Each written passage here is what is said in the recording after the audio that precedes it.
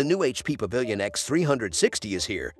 It is a convertible laptop with a 360-degree hinge that is available in a variety of configurations. Its plastic chassis feels solid and well-made, and it's easily portable thanks to its lightweight and compact size. So, hello and welcome to Simplify Tech. I hope you are having a great day so far. In today's video, we will tell you about the new flagship HP Pavilion X360 touchscreen 2-in-1 laptop in detail, with all its features and specifications. So, without wasting any time, let's get started. The HP Pavilion X360 has a 14 inches diagonal Full HD multi-touch-enabled IPS panel on this model. It has a 1920x1080 resolution and a 16:9 aspect ratio. The laptop is packed with an 11th generation Intel Core i5-1135G7 processor, which provides the perfect combination of capabilities to make you unstoppable. With Intel Iris Xe graphics, get things done faster with high performance, instant responsiveness, and best-in-class connectivity for creating, gaming, and entertaining. With the convenience of a thin and light laptop,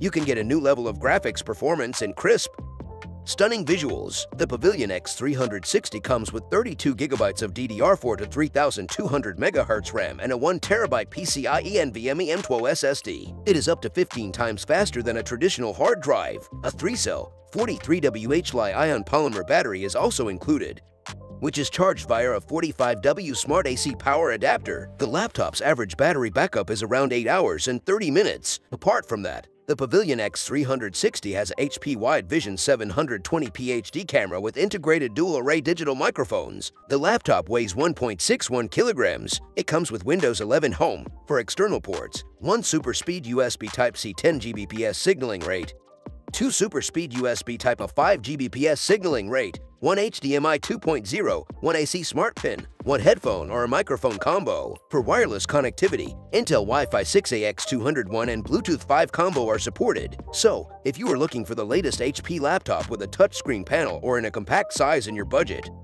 then this new HP Pavilion X360 is a good option. So, that's all for this video. I really hope this video is helpful for you. If you like this video, make sure you subscribe to this channel.